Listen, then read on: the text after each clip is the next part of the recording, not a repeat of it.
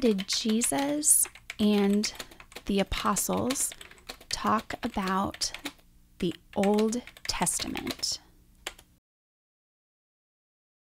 Daryl, here's a very interesting one from the Apostle Paul, who in 1 Timothy 5 says, "For the Scripture says, you shall not muzzle an ox when it treads out the grain," which is a quote from the Old Testament, "and the laborer deserves his wages," which is a quote from Luke in the Gospel of Luke. Or at least Jesus is teaching through the tradition. It's one or the other. But what he does, well, tell us what he does right here. Well, what he's doing obviously is he's equating Scripture of the Old Testament with the teaching of Jesus as we see it in Luke.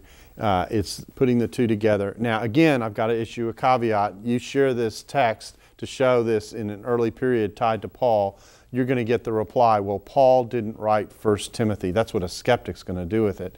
And you're into another discussion. But I'd like to say, let's assume for the sake of argument that Paul didn't write 1 Timothy. We still have a first century witness to the fact that Old Testament and New Testament texts, or Old Testament texts and Word of God, Jesus' Word texts, are being put side by side and equated with one another, and they're being called Scripture. There's something that is recorded that has authority that's operating in the church, in the tradition of the church, that's being passed on in this passage. Yeah. All right. I mean, folks, just listen to what's happening here in these early witnesses of the people that were on the scene, the apostles and folks that were saying, we're equating this as Scripture. We're saying this is the Word of God.